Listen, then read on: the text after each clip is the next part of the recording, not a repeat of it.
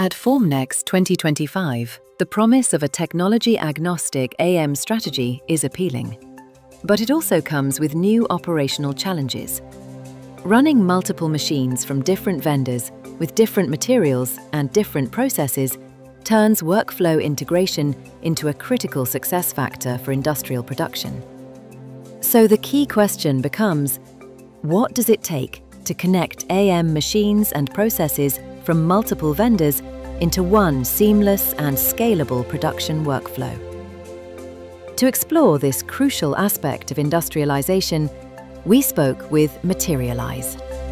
So we are working with most of the leading technology providers that you will see here at Formnext, and they all have some unique capabilities if you look at the materials that they can process or the specs they can reach on their machine.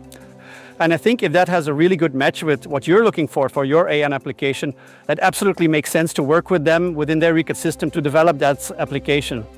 However, we also know from many of our users that they are looking to introduce new applications for additive, where they will want to consider from the very beginning different technology providers, different vendors that will be used to eventually print these parts.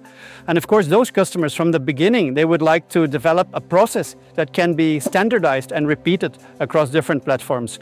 And then they can work with Materialise. If you look at what we're doing in your Korean ecosystem, it's exactly that. We're trying to connect different users, applications and machines into one software ecosystem.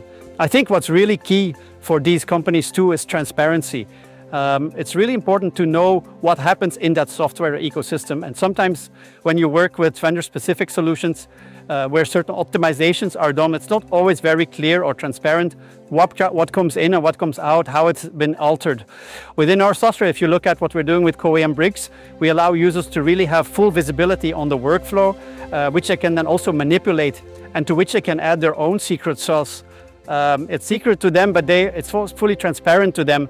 And I think that will be unique moving forward. It will help them a lot in developing these applications across multiple systems.